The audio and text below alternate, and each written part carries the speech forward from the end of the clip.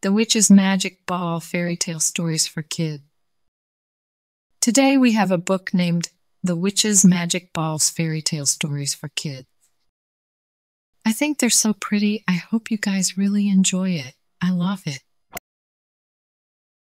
Please give this video a like if you enjoy it, and don't forget to subscribe for more stories. Thank you, reading. So, here we go. Many years ago in the Andes Mountains there lived a cold-eyed witch. All through the summer she slept.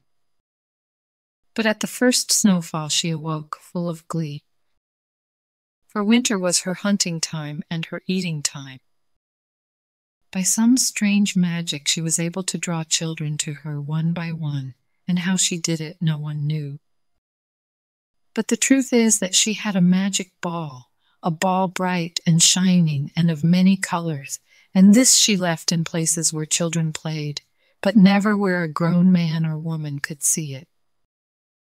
One day near a lake, a brother and sister were playing.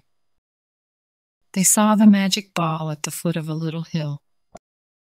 Delighted with the shiny bright ball, the girl, Natalia, ran to it. But to her surprise, as she drew near to it, the magic ball rolled away. Then a little way off, it came to rest again.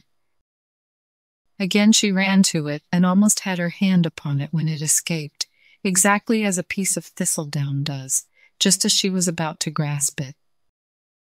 So Natalia followed the ball, always seeming to be on the point of catching it, but never quite doing so. As she ran, her older brother Louis followed her.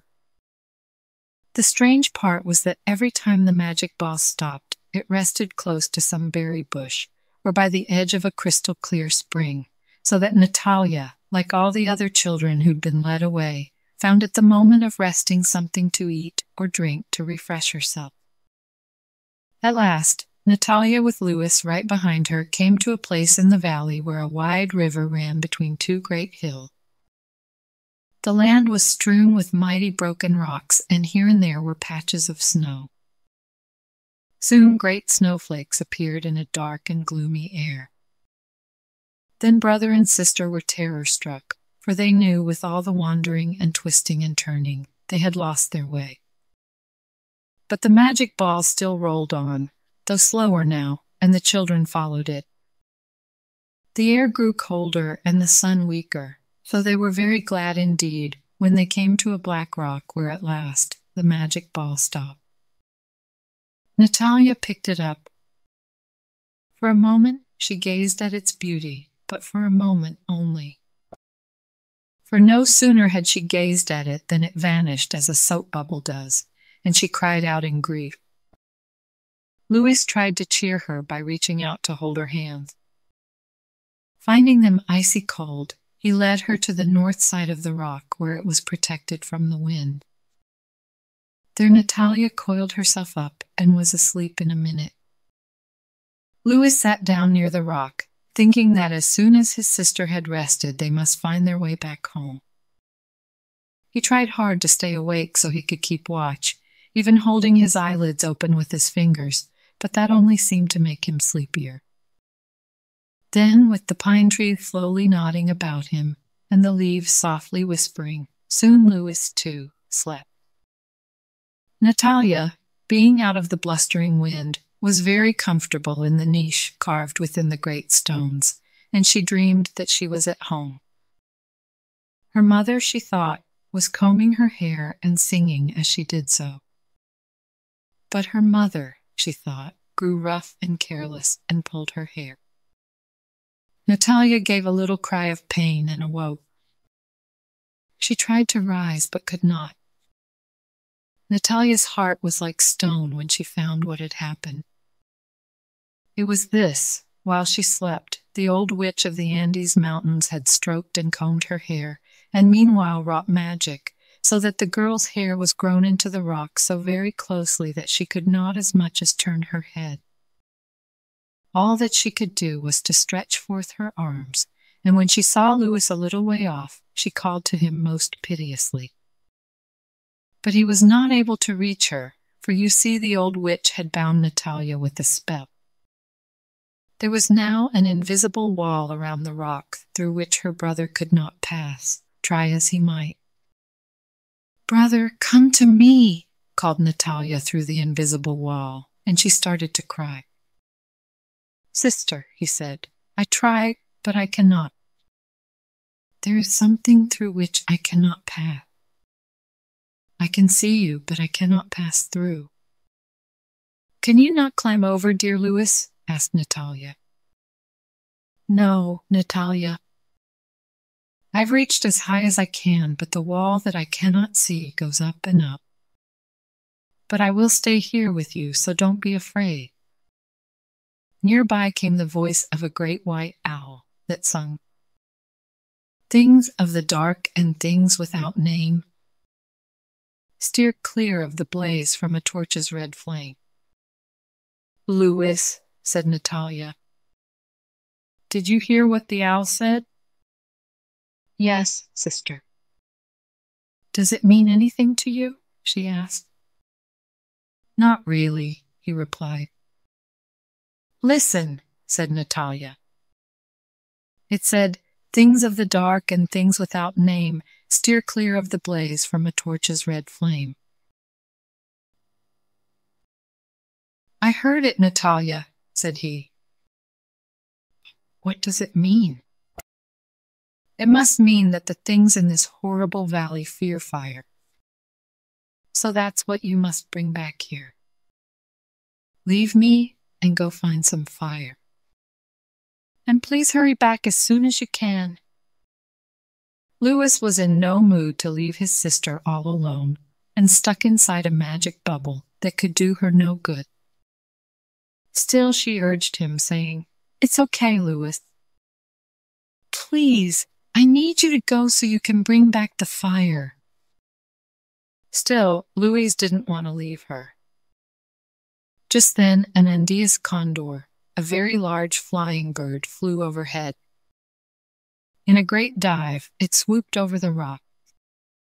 The condor said as it wheeled low, "Fire will conquer frosted death."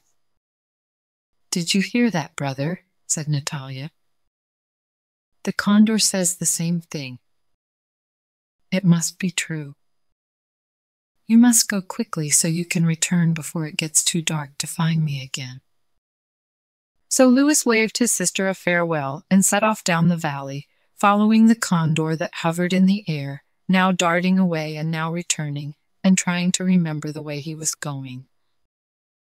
Louis knew that the great bird was leading him somewhere, and he followed. Soon the condor led him to a river, the Rio Chico, and he followed it until he reached the great place where two rivers meet by a marshy, swampy lake. And there was a house, a poor structure made of earth and stones, snuggled in a warm fold of the hills. No one was home. The condor flew high, and then circling in the air, he became a small speck to Louis.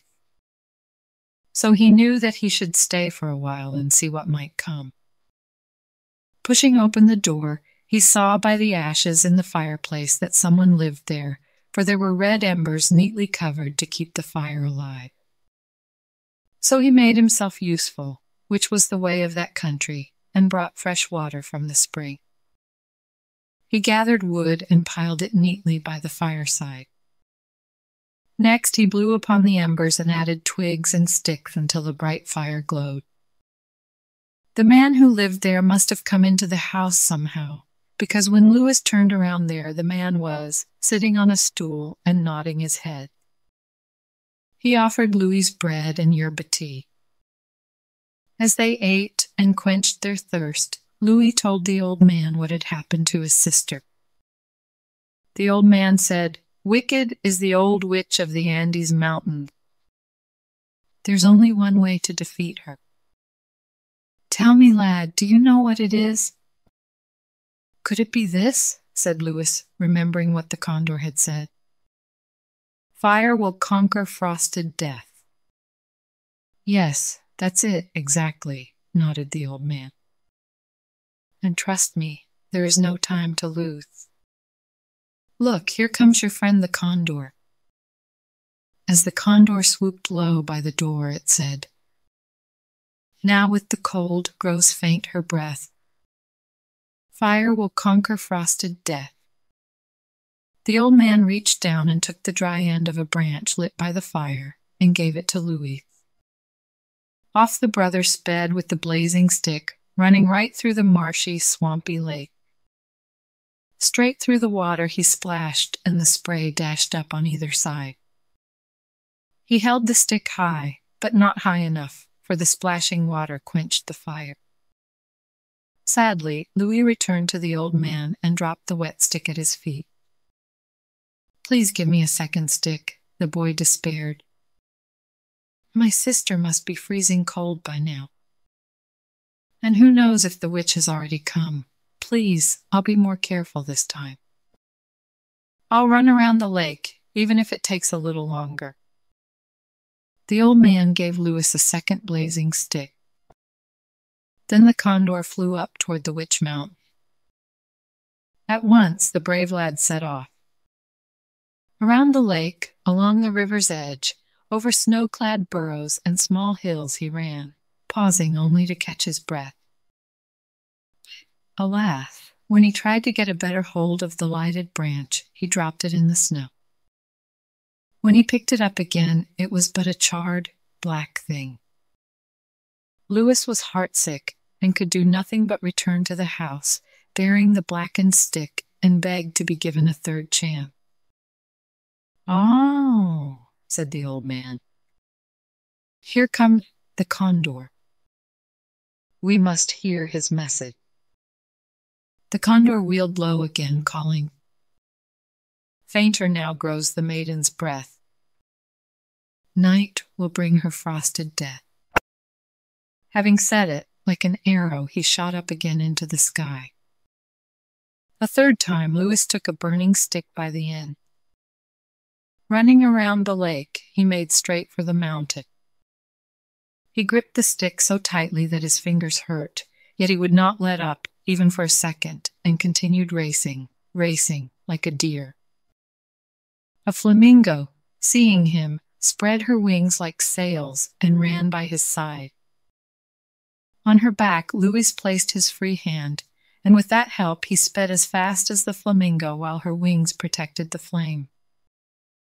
Louis held the flamingo tight, and the flamingo shot up into the air like an arrow.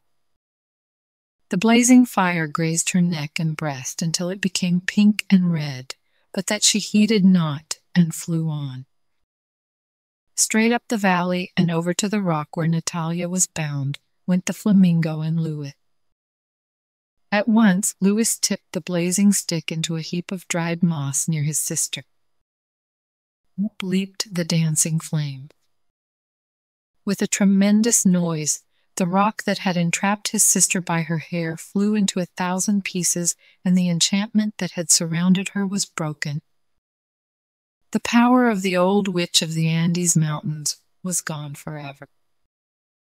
Natalia was freed. With her gentle, cool hand, Natalia stroked the breast of the flamingo so that the bird's burns were healed. But as a sign of its bravery, the flamingo has carried a crimson breast from that day to this. As for Natalia and Louis, they lived for many, many years in the Green Valley. About them, birds of many kinds played and lived and reared their young, and the magic ball of the witch lived only in memories that grew more and more distant every year that passed by. The end. Good job, friends. Thank you so much for reading with me. Bye, I'll see you next time.